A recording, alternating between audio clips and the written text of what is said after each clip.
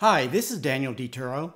In this video, I'll share, is your weight gain due to your diet? Eliminating foods is easy. Cutting calories, not foods, and some calorie cutting tips.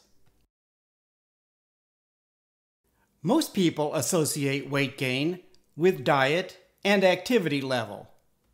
But some people gain weight for other reasons. Your DNA and hormone imbalances can increase body fat or water retention. Obese parents are producing obese children. Being obese is being programmed into their DNA. There are prescription drugs that increase body fat and water retention. In these situations, cutting calories may have no effect.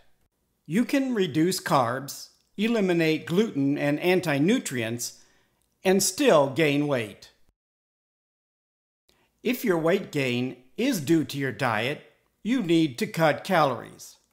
Because a poor diet and excess weight increases the risk of serious chronic diseases. The fad diet solution is eliminating foods. Eliminating foods is easier than educating people why some foods may be harmful or unhealthy. For example, which is worse, oxalate or 500 unnecessary calories? For people at risk of having kidney stones, a low oxalate diet makes sense. About 10% of the population will have a kidney stone requiring medical treatment. Why should the other 90% eat a low oxalate diet? Because the science reveals needle-sharp oxalate crystals damage and destroy cells and organs. Ignore the science that the body replaces billions of damaged and old cells daily. Also, ignore the science that research using lab animals is rarely duplicated in people. Low oxalate diets ban potatoes, even though most of the oxalate is in the skin that is usually removed. Potatoes are also eliminated because they are high carb, and carbs equal obesity, diabetes, and more. For many fad diets, high carbs is more important than high calories.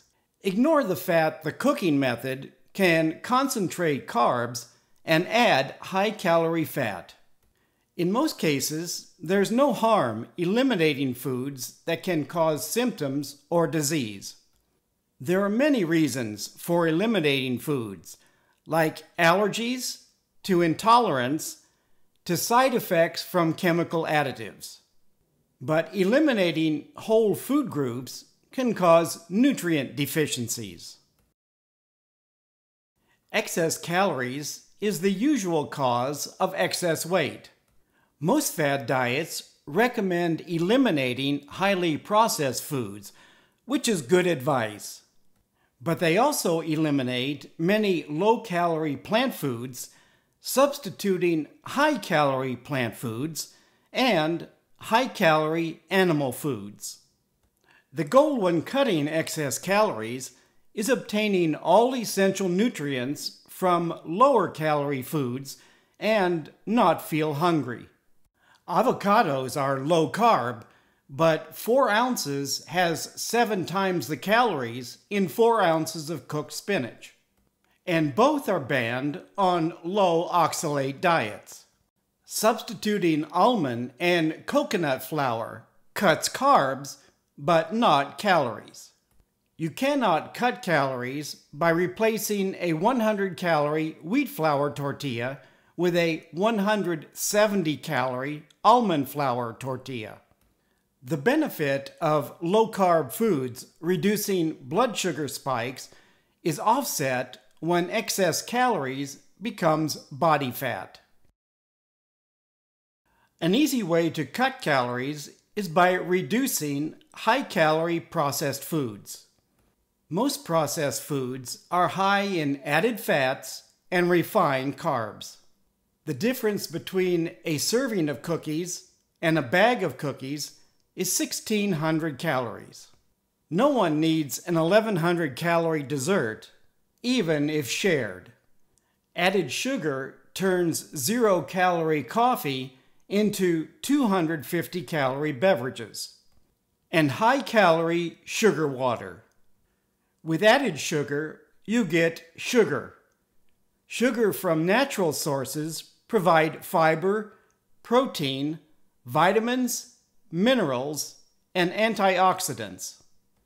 More cheese and meat equals more calories.